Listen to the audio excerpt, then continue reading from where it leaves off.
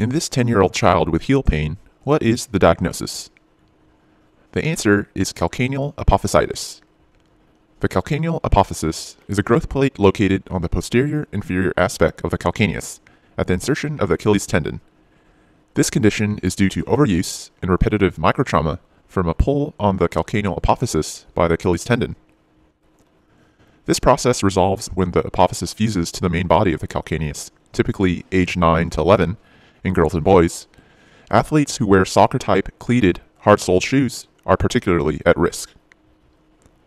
Calcaneal apophysitis is characterized by gradual onset of chronic pain in the posterior aspect of the heel. It is exacerbated by activity. There's tenderness to palpation over the apophysis. The calcaneal compression tests performed by compressing the heel in the transverse plane will produce pain, and affected children will have decreased gastrocnemius soleus flexibility, as well as decreased foot pronation, and there may be arch abnormalities. As a reminder, foot pronation looks like this. Notice how a pronated foot changes the contact point of the calcaneus. Because walking on the calcaneus may be painful, patients with this condition may alter their foot pattern. On X-ray, there's increased sclerosis and fragmentation. It may be hard to distinguish from the normal apophysis. For example, here is a normal X-ray in a patient of similar age. Differences can be subtle. MRI is more obvious.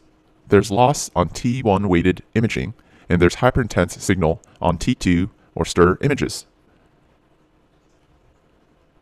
Treatment is typically conservative and includes activity modification, Achilles tendon stretches, ice application, heel cups or heel pads, NSAIDs.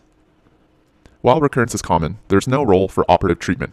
As the patient ages, apophyseal fusion may result in resolution of symptoms.